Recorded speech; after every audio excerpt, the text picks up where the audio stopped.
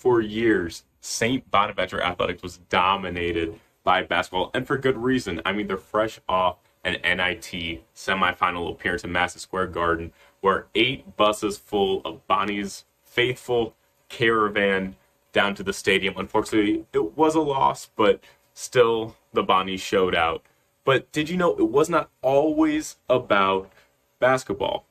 They actually used to have a football team. I did not know that. So I had to go ahead and do a deep dive, find out just what the program was all about. The St. Bonaventure Brown Indians, also known as the Brown and White, until they became the Bonnies, played from 1895 to 1951. 1895 was a long time ago. I mean, so was 1951, but 1895, that was the year that the pencil was patented. Can you imagine a world without, pencils being just an everyday item? And then fast forward to 1951, that's when power steering was invented. Back when turning the wheel, wasn't quite as hard as it had to be. But anyways, back to the Bonnies. They were independent team. They were not a part of a conference until 1926, where they joined the Western New York Little Three. They were in that conference from 1926 to 1949. The conference had, like you guessed, the Little Three teams of Western New York. Had St. Bonaventure, then it had Niagara, and then Canisius.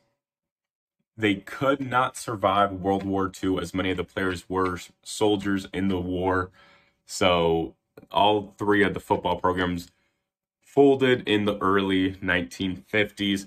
But let's get some accolades for St. Bonaventure. They finished their whole program with an above 500 record.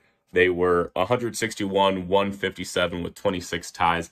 And in the Western New York Little Three Conference, they had 6 conference titles in 1931, 1933, 1935, 1941, 1946, and their final season in the conference in 1949.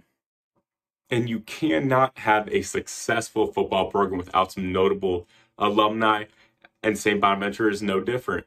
They had NFL Hall of Fame cornerback Jack Butler, who played from the Steelers from 1951 to 1959. He was a 3-time first-team All-American and led the league in interceptions in the year 1957. And then you have Ted Marcabroda, who was a quarterback at St. Bonaventure.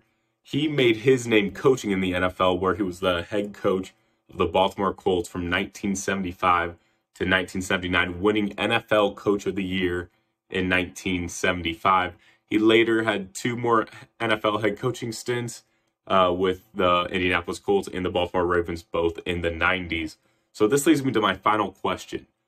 Will it ever come back? And there is interest. A 2010 survey conducted by Joseph DeLuca shows that 75% of Bonnie students would support a football program and 80% would go to their home games. But while the interest is there also are some hurdles and obstacles in the way. Funding is an obvious one, both to start up the program and to maintain one at the Division I or even the Division II level, whichever would be appropriate for the time being. Then Title IX also plays a factor, where they have to have an even number of men's and women's sports. So they would either have to add a women's sport as well or take away another men's sport, something that St. Bonaventure does not really want to do. So will it come back? I will never say never, but I do have to say I think St. Bonaventure would look great on a football helmet.